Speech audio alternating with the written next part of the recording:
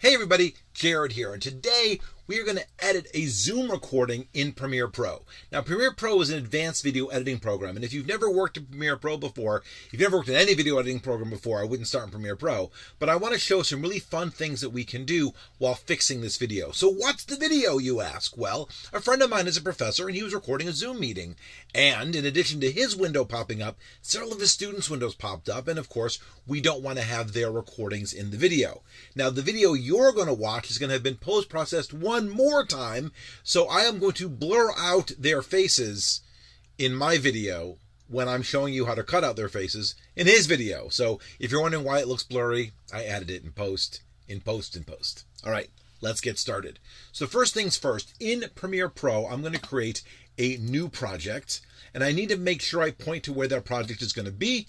And I'm going to put this in my downloads folder, in my Charlie folder, because I made a Charlie folder before we started.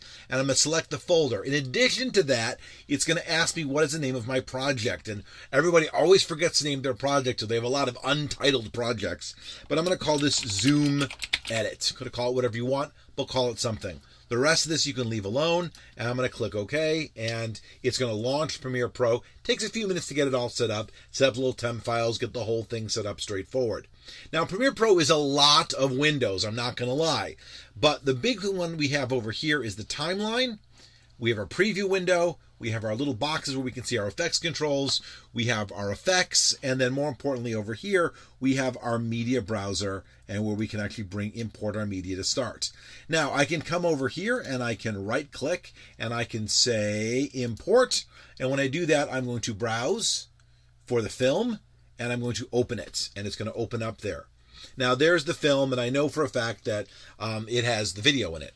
I'm not going to play it just yet. I'm actually going to jump in for a really cool way of doing this.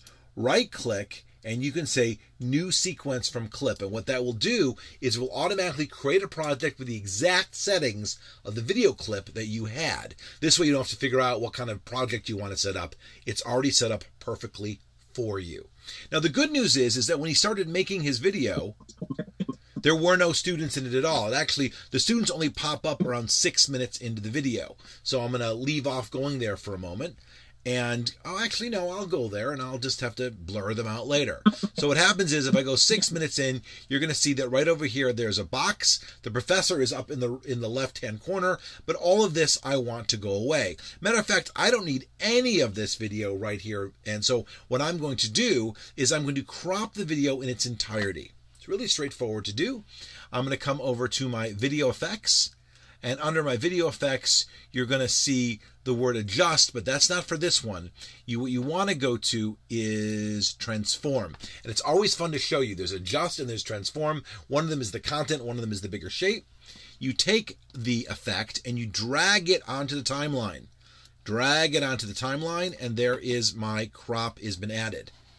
On the left side, you're going to see under Effects Controls, in addition to all the other parameters, I now have a crop. And because I want to crop the right side of my screen, I come over here to my right, and I can drag this and crop the window in as far as I like. And there it is. It's been cropped. And now, from here to the end of my video is a nice black box. Voila. Now I could stop here and I could finish there, but I want to do something a little bit nicer. I actually don't want to lose the professor's video. I actually like the idea that professor is in the video. So what I'm going to do is I am going to do something kind of fun here. And that is I'm going to grab the video file and I'm going to drag it back out onto the timeline. So now I have the video twice. Once cropped and once uncropped. And look, there they are again. So what I need to do, now if I hit play, it's going to be weird because you're going to hear the audio twice. And we'll see it spits out cats. I don't want to hear the audio twice. So for this clip, I'm going to right click and I'm going to unlink the audio from the video. And now the video is up here and the audio is down here, and I can delete that. So I only have one copy. The other one is I can right click over here and I can rename the clip, which is very useful. So I can say this was with students removed, and this one I can rename and say just the professor. Just the professor. Of course, it isn't just the professor, but we're going to make it just the professor because I'm going to crop the top one.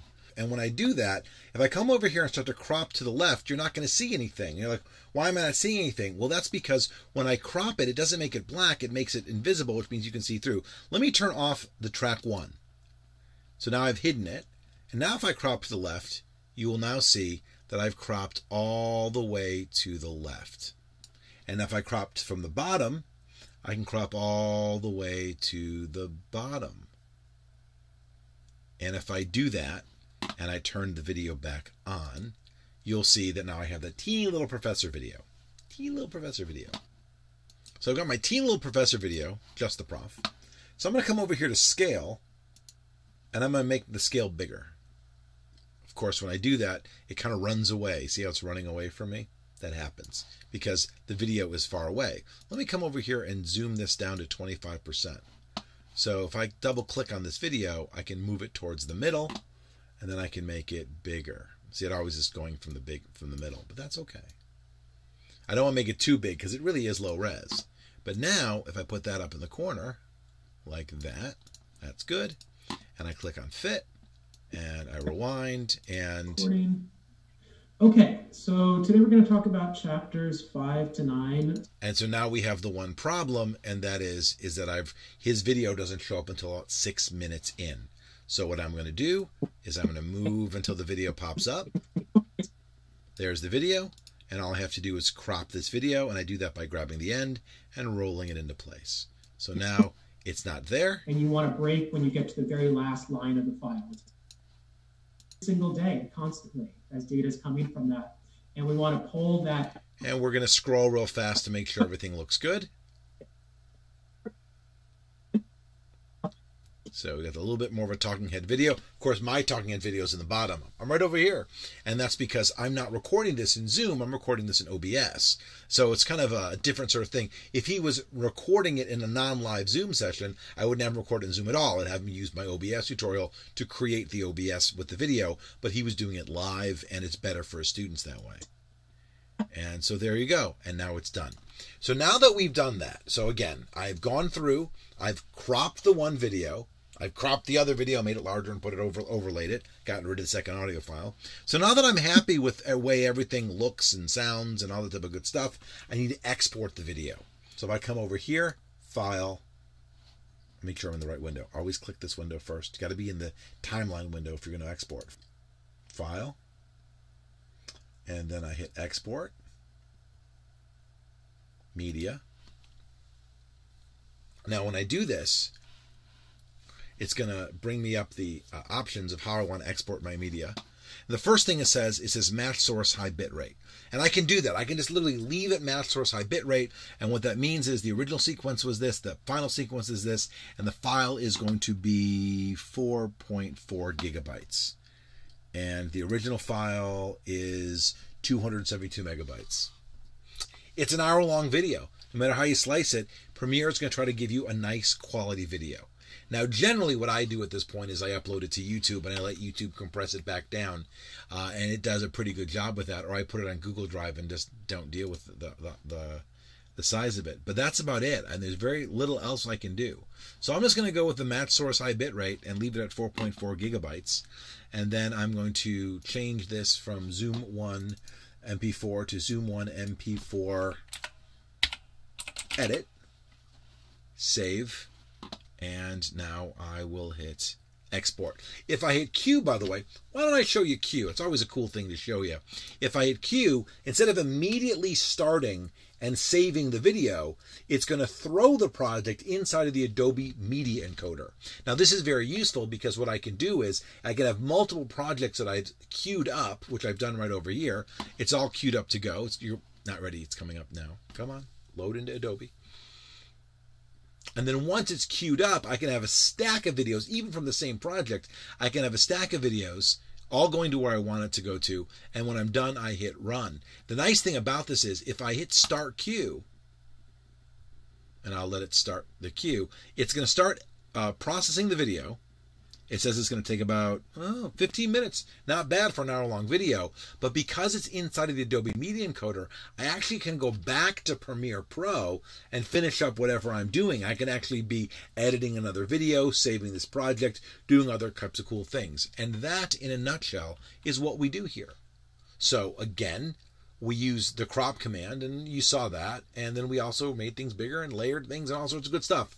So this is sort of a basic overview of the kind of things that you can do in Premiere Pro. If you've never worked in Premiere Pro before, this is not the tutorial for you. This is sort of the what is the trick I use for editing a Zoom video in Premiere Pro. And yes, it's going to blow up in size. That's what happens. Zoom does a very, very compressed codec, and Premiere is assuming that you're working with video.